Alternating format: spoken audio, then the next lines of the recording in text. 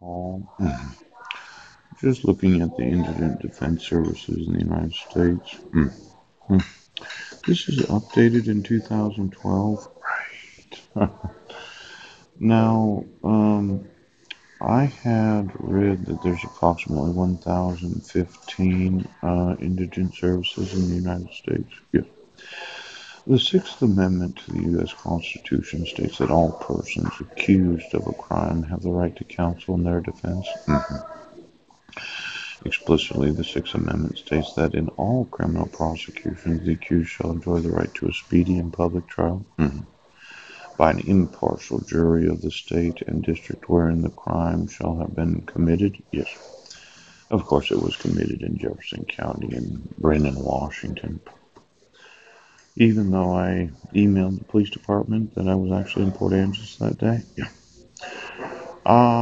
Which district shall have been previously ascertained by law.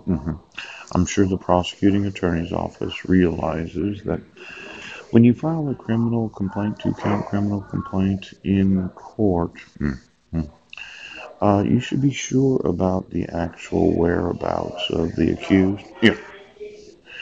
And to be informed of the nature and cause of the accusation. Now, this is something I looked at. What did cause the two-count criminal complaint since I was in Port Angeles, Washington on June 16th of 2017? And what did cause the cyberstalking complaint when I'd emailed approximately a million emails before that date? I'd been previously arrested and had emailed law enforcement in 2015, 2016, and well, the first half of 2017 about the issuance of the fraudulent protection order. Yeah. And then the arrest and the incarceration where I wasn't in Swim, Washington on December 31st of 2015. What was the actual cause of the two-count criminal complaint? It wasn't that law enforcement was wanting to cover up their crime so that they would not be held liable for what they had sworn. Just get me those swearing-ins of each and every person. And all the individuals that were there to congratulate you when you got your job in law enforcement. And then to be confronted with the witnesses against him. Yeah. I've never had that before. I didn't have that in 2016. Yeah. I didn't have the availability of confronting the witnesses in 2017. I haven't had the right to confront any witnesses against myself in 2018. Yes. But I've had a lot of court hearings that said that I was delusional, bipolar, schizophrenic. And then to have a compulsory process for obtaining witnesses in my favor. Yes, never had that. Now, I could have, I could have called the Serenity House. Yes, the individual that was there that evening where I'd signed in on December 30th of 2015. Yeah. Did you see me or did you sign a statement that I was actually sleeping in the homeless shelter that night? Yes. I could have called the bus driver that was driving the bus from the Serenity House to the downtown that morning on December 31st of 2015 at 7:05 a.m. I could have called the second bus driver. Yes. Do you remember seeing me on the bus that morning? Yes. Video surveillance camera footage. You know, I probably could have asked a librarian, did you see me in the library on December 31st of 2015 sending emails where the King County Administrator had obstructed them all? And then on June 16th of 2017, I was in the senior center, sending emails.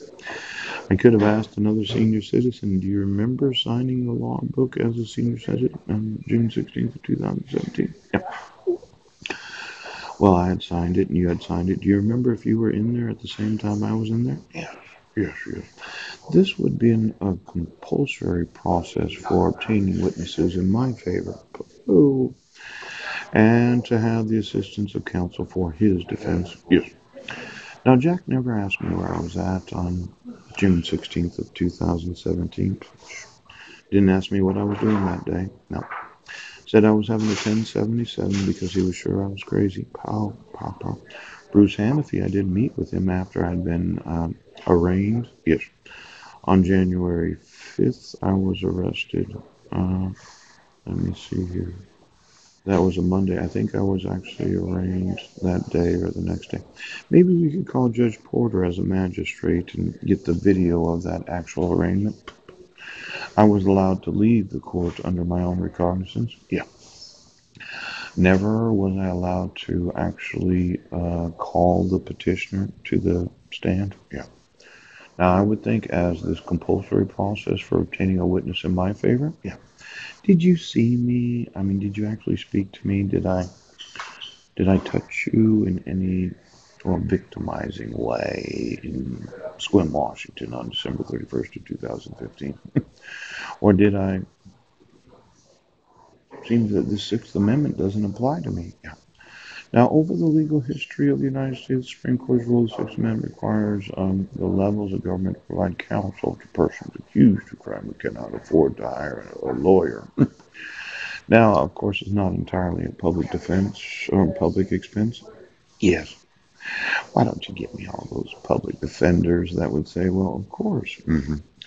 Now, Alabama state government indigent defense expenditures. Seems like we spend a lot of money on this.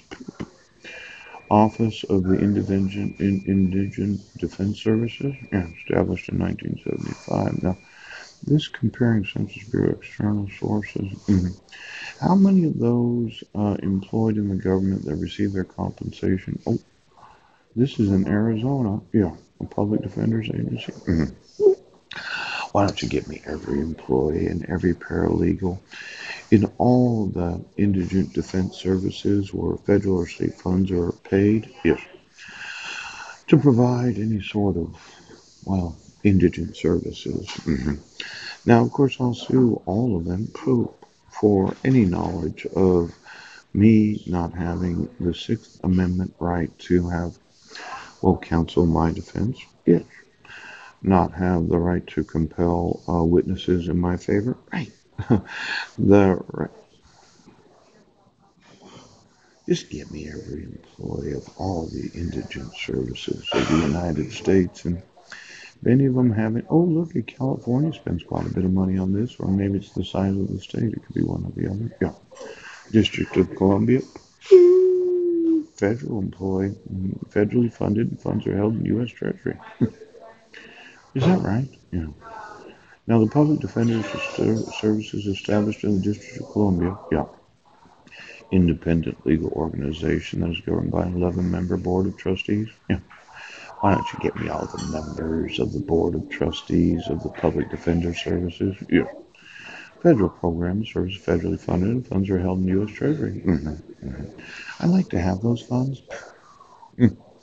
Could you? Oh my gosh, is comprised of 7 trial division, appellate division, special litigation division, parole division, mental health division, civil legal services division, community offender division. I'm kind of thinking that any of these funds that are held in the U.S. Treasury, yeah. Where are the employees of the U.S. Treasury? Yeah. I'd like to have a complete accounting of all the actual taxpayer funds that have been used to support these. Well, listen, Georgia, okay?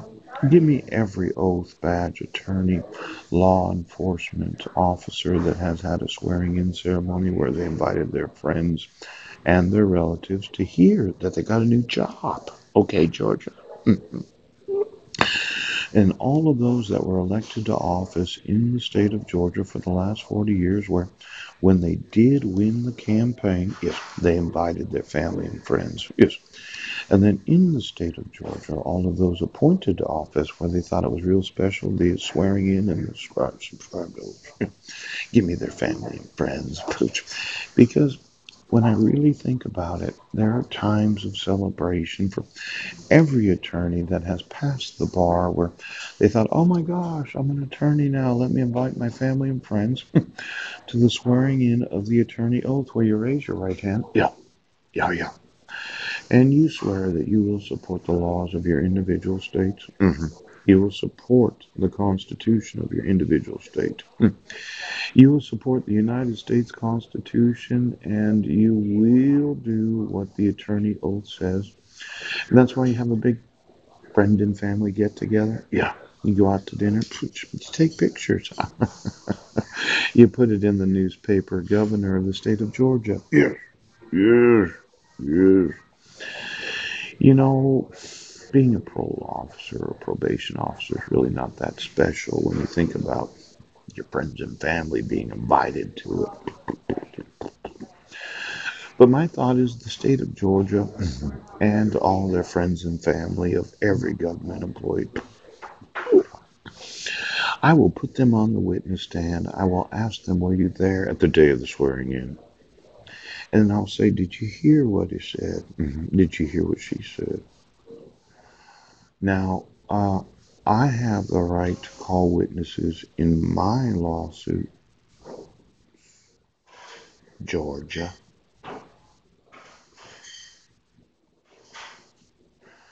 Georgia. Georgia. Now, if you think that I'm playing some sort of game, I'm not. When it's a jury trial, summary judgments right now, Georgia. Are you sure? You don't want to go to court?